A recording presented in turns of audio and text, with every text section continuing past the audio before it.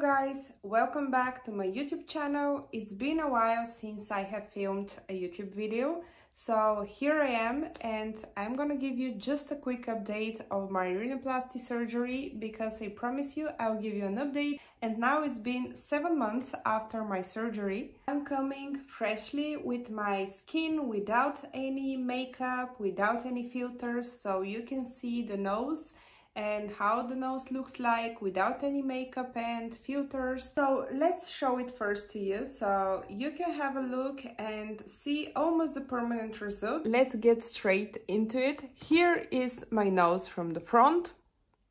You can see that it's perfectly straight. Here are my nostrils and I haven't had any problems with it. I got sick once again, so because I was like, I haven't been sick in a while, like for 6 months, and then I got sick. So I don't know if it's the universe.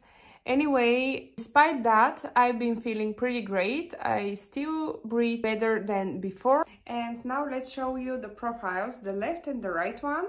So here is the right profile. I am gonna attach some photos so you can see it better. Here is the left one. What is important is that I started wearing sunglasses and they're like light sunglasses, so I don't feel them too heavy on my nose. I apply sun cream protection every day to protect the nose and the skin. And I started doing my skincare routine as usual, going to hydrofacial and deep facial cleanings.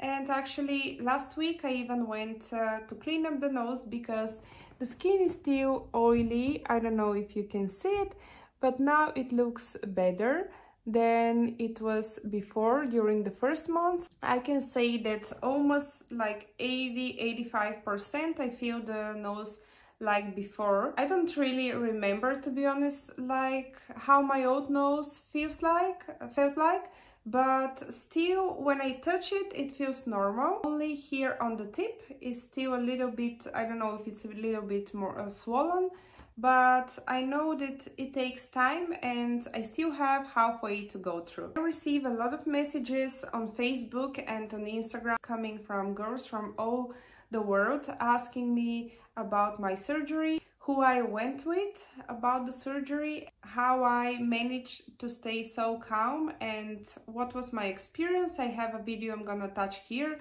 sharing more about my experience. And again, I'm gonna say that the doctor I had my surgery with is Görkem Atsal. His clinic is in Istanbul and I've been in non-stop contact with his team. Even now, if I have questions, I have even started translating to some Bulgarian patients that want to go with the doctor.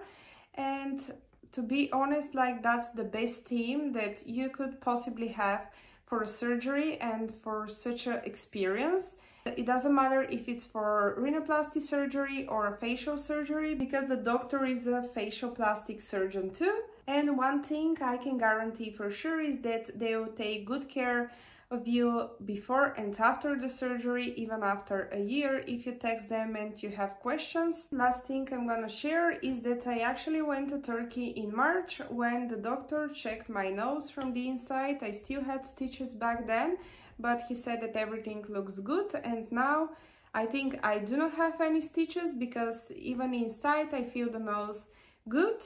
What I did when I was in Istanbul is I had Botox added on my forehead and now I think it's almost dissolved, but I'm gonna try and show you that when I do like that, I do not have the wrinkles I used to have, and only here maybe you can see them, but I'm pretty happy with the result.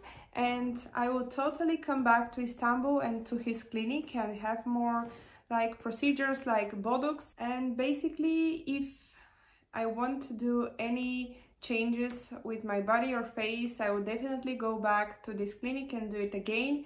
And now that it's been over 6 months, I'm pretty happy. I regret that I haven't done it sooner because it's really not that scary. Of course, I know that a lot of people are scared before they go for the surgery and they're scared from the anesthesia, but I can guarantee that if you trust your doctor, again, I'm saying that if you trust your doctor, you'll be in really good hands, and if he has a great team like mine has, it will be amazing and you have a lovely time in Istanbul, especially if you love like nice and delicious food and if you love some sightseeing and this type of culture. I hope that this video was useful to you. I will drop down all the contacts, and if you have more questions, feel free to ask me anytime and text me anytime on Instagram, because I'm sharing more there and be more responsive there.